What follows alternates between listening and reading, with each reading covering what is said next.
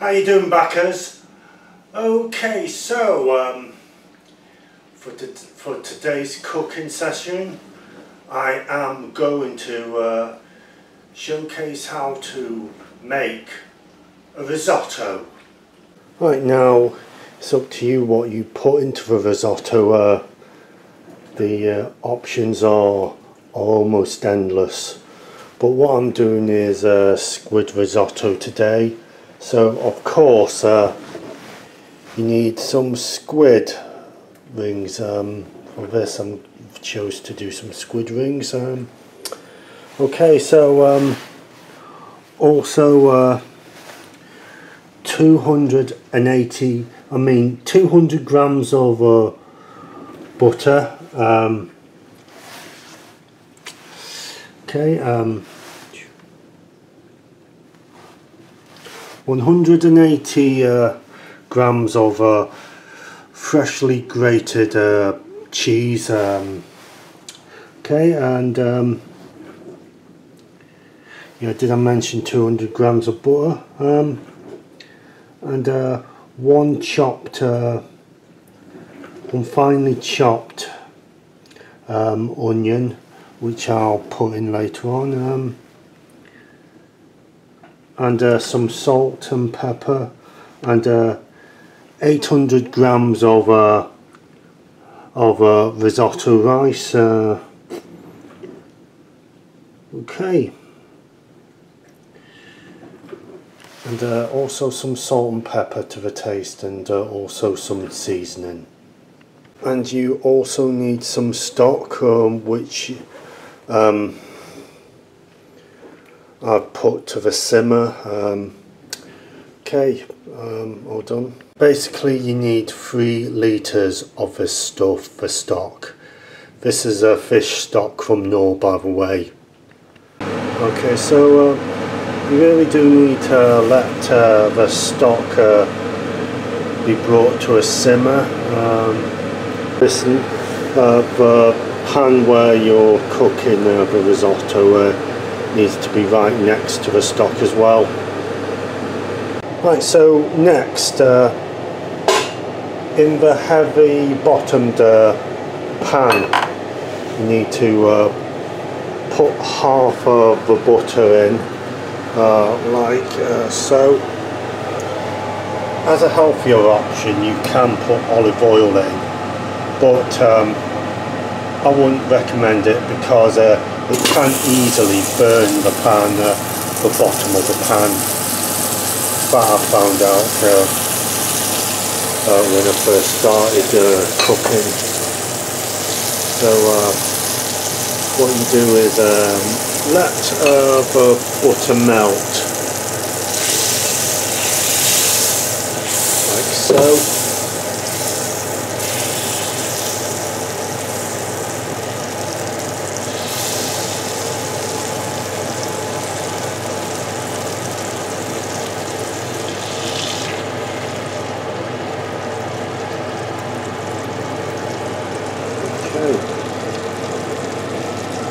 Let it completely and totally, absolutely, the butter totally, absolutely melt.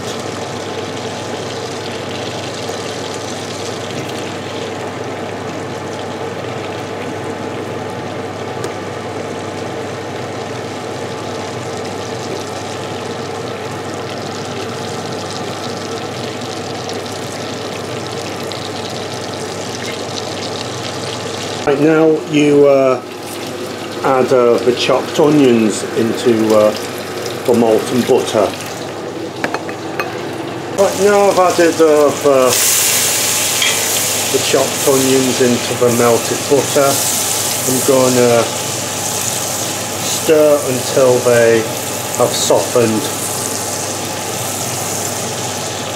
Now I'm adding rice. To the mixture. And okay, so it's really important that you now stir as hard as you can, really. Otherwise the rice will stick to the pan. and it's really hard to wash off. Right, okay, now I'm going to add in the squid. They've been defrosted, so it should, when you eat it, give a nice beachy kick to it when you finally eat it.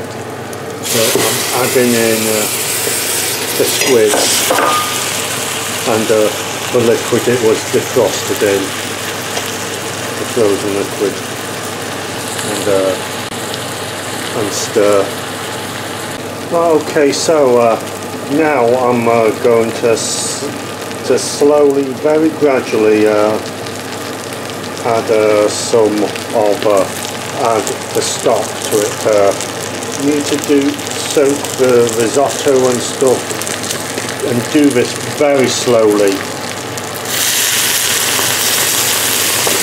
while doing this, continue mixing.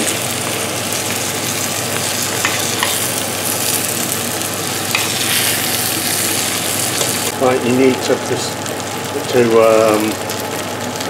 continue this procedure until the nut rice is nearly tender. Now, okay, so what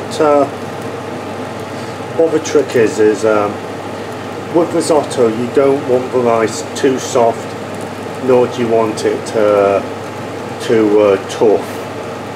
Okay, that's how additionally it's made in Italy. After about 20 minutes, add the other half of the butter.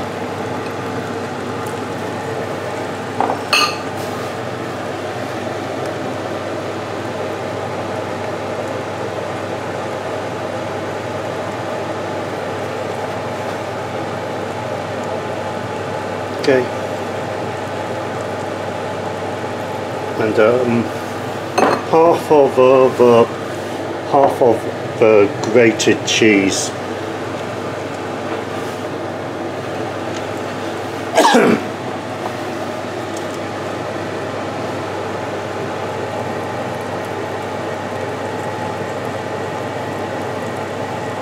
And stir these in like so.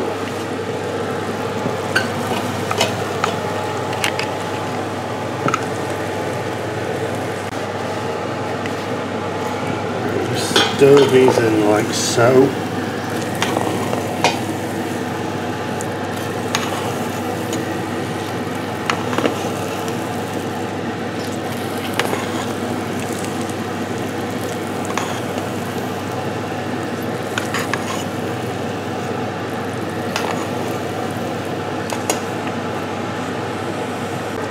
Right, okay, so what you need to do now is put some seasoning in. A little.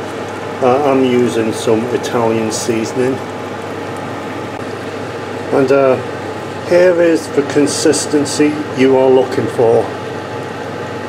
Okay, after that, this needs to rest for a good few minutes. Right, so this should be the end result. That should really be Parmesan cheese, but it's a grated cheddar cheese because I didn't have any. So okay. Now basically remember one thing, that you can add whatever you want to risotto. The options are endless. You can add stuff like shrimps, lamb, king prawns, even assorted seafood, anything you want to. Okay, basically, and chicken, you can add that as well. Okay, so if you enjoyed the video and want more recipes, I'll leave instructions of how to cook it in the description. Basically, the instructions are for chicken risotto, but remember you can add anything you want into the risotto. Okay, do not forget to subscribe to me. Okay, so also check out my